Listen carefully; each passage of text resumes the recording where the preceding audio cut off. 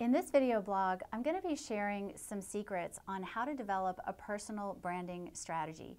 It's something that I talk to a lot of professional services executives about, whether they have their own show and they're flying solo, or whether they are in a large firm and just need to cultivate a brand around themselves as an expert. So it's something that we talk to a lot of people about in professional services.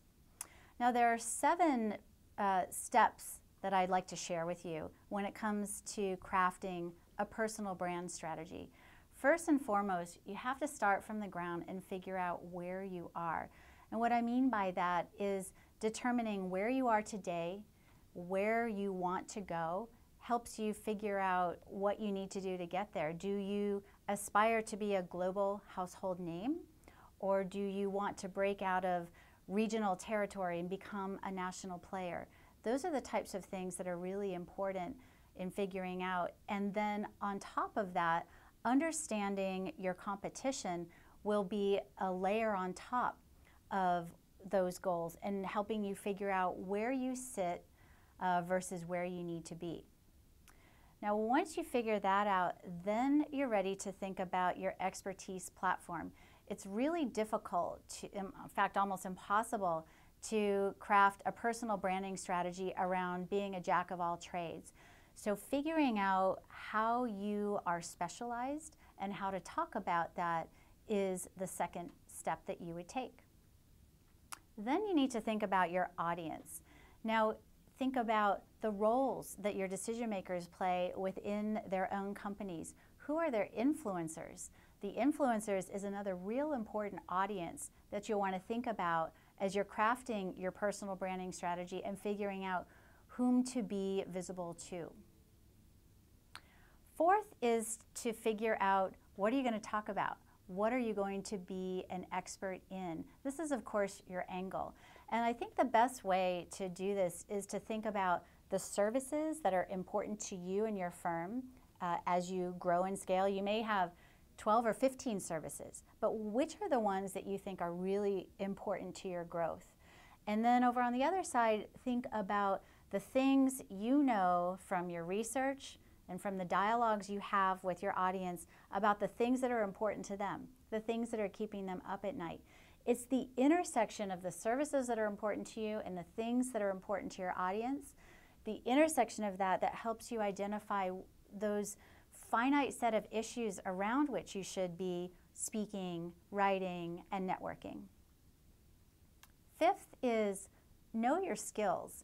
If you do some due diligence and look at your real strengths, be honest about your weaknesses, this helps you see what you're coming to the table with.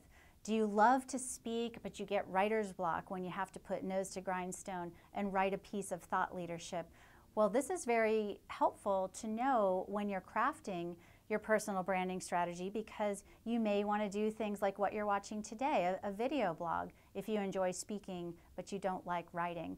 So knowing your skill sets is really critical, and I don't want to get too far to the end, but it helps with the final step.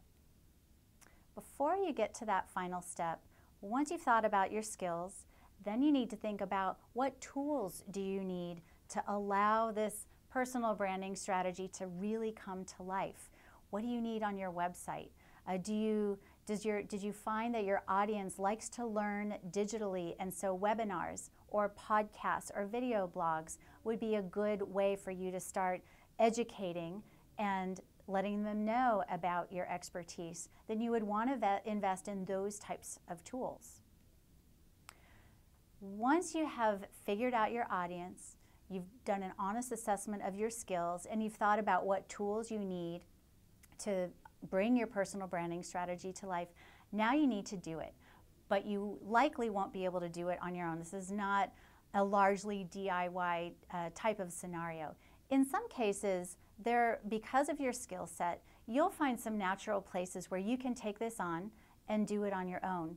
In other cases, you may need to consider outsourcing some of the skill sets. You may want, depending on the goals that you have for your firm, you may want to hire and groom these skill sets organically.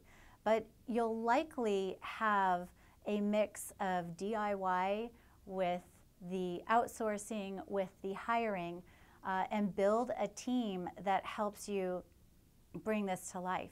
Some of the skill sets that you'll be looking for, it isn't just about writing, it isn't just about speaking. What about the design that goes behind anything you publish? What about the design on your website? What about measuring analytics and using metrics to see how far you're mapping toward your goal? Those are the types of skills that you want to surround yourself with as you're building your toolkit. So if you found this helpful and want to learn more, I'd encourage you to go to our Visible Expert course in Hinge University. Hope to see you there.